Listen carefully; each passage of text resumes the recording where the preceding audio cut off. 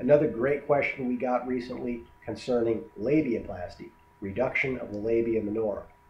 And the person wanted to know if this is going to affect their function, their performance, sexual performance. It's important to keep in mind that the labiaplasty can be done for two different reasons. And again, we're talking about the labia minoroplasty. I do all the varieties of the cosmetic gynecologic operations that are available.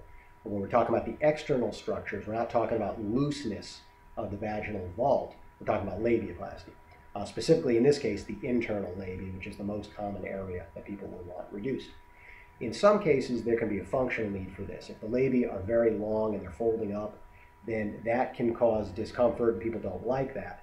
The other, and probably more common reason for having it done is because of the appearance. Some people just don't like the appearance of the labia minora. That is okay. What I stress for people to keep in mind is that you are almost certainly normal. There is a very wide variety of the shapes and sizes and length, and no one is exactly the same. So almost everybody I see is normal. Now, whether it's what you particularly want, that's a different issue. And we can help with that if there is the labia tissue is in excess, and there's a couple of different ways to reduce it. I do it all different ways.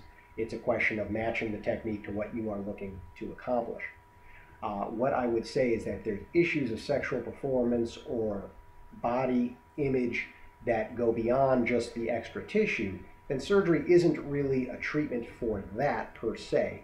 And I'd like to see people have those issues kind of sorted out and in their mind that they want to get the surgery for the right reason. In that case, then it can be a very satisfying procedure.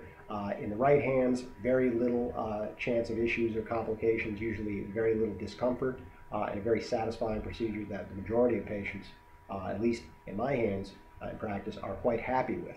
So again, important to do your research, have some consults, see what you think, and select the procedure and the surgeon that you feel is going to be right and give you the results you are looking for.